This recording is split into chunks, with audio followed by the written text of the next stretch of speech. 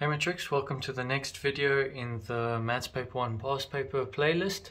Today we'll be covering question 10 of the November 2020 Past Paper. If you don't have the paper, there's a link in the description below where you can download the paper as well as the memo. Once you have the question, we can continue with the video. Okay, let's get started with question 10. Okay, so question 10 is starting with the probability section. So it says, in a certain country, 10-digit telephone numbers with the following format were introduced. Okay, so we have the area code, which is made up of 3 digits. We have the exchange code, which is also made up of 3 digits. And then we have the actual number, which is made up of 4 digits. Okay, so it says here digits may be repeated. Then it asks 10.1, how many possible 10-digit telephone numbers could be formed? Okay, now remember we're dealing with digits from 0 to 9. Okay, which means there's a total of 10 numbers that we can use. Okay, now we're allowed to repeat numbers. Okay, so for the first slot, there's 10 possibilities because we can go 0 to 9. Okay, for the second spot, there's also 10 possibilities because once again, we can have repeats of numbers.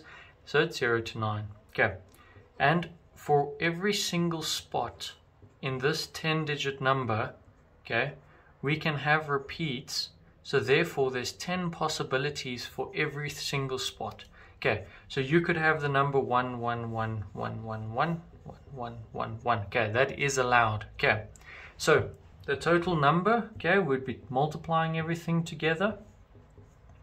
Okay, so it's 10 times 10 times 10 times 10, 10 times. So your answer here is 10 to the power of 10 possibilities. Okay, so here we're dealing with combinations.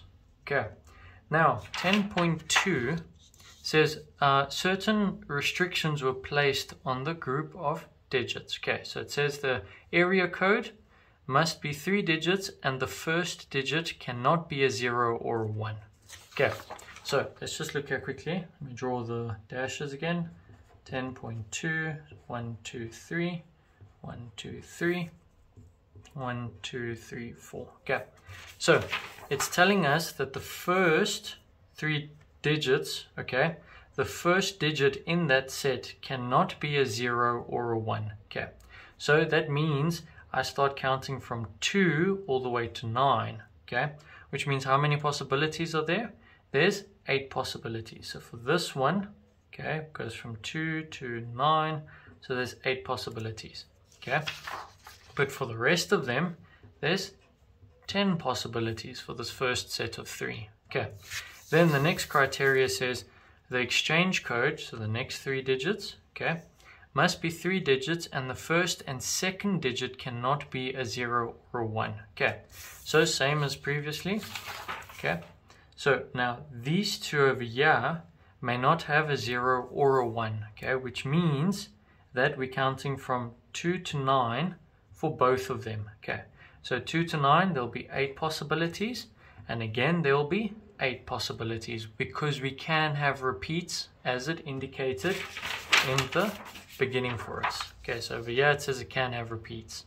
Okay, then this last digit, there'll be 10 options for it. Okay, now the last thing says the number part, okay, so the last 4 digits, okay, must be 4 digits, and the first digit must be a 0 or a 1. Okay, therefore, this one over here must be either a 0 or a 1, which means how many possibilities are there? There's 2 possibilities, so it's 2. We're only looking at 0 and 1, so it's 2 possibilities. And the rest can be any number. Okay, so if we times everything together, since that's what we'll be doing, okay, we can see we'll end up with 8, 1, 2, 3, 8 cubed, multiplied by 2, multiplied by 10 to the power of 1, 2, 3, 4, 5, 6. Okay, and if you end up working that out on your calculator, you'll get down to a number of 1024 times 10 to the power of 9 possibilities. Okay, so it's quite a large number of possibilities that we can get for this format.